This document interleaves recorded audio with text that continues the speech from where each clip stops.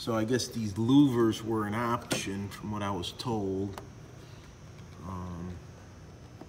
That looks good. And the rocker panel, I wasn't sure, but they did come blacked out. Rocker panel.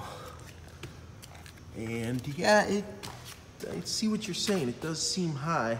I think it's just from, unless they replaced the springs, but I think it was from being on the lift. Rear bumper does not look re-chromed. I believe these are the original.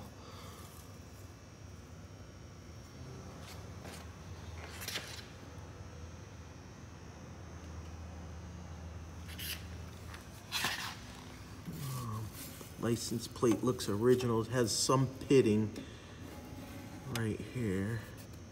So that kind of tells me it's probably the original. That's the alarm for the alarm. I'm not sure if that works. Probably not.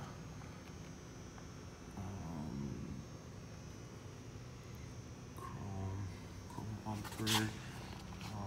You got the chrome tips, the cutouts.